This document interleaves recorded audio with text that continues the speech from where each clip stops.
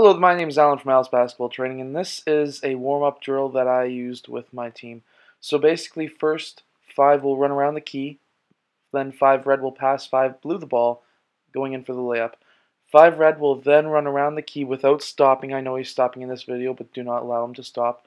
4 blue will then pass to 5 red, 5 will go in for the layup, and then we'll continue this drill around the key continuously until they're fully warmed up, or you can actually continue this out to the elbow and then the 3-point line as well.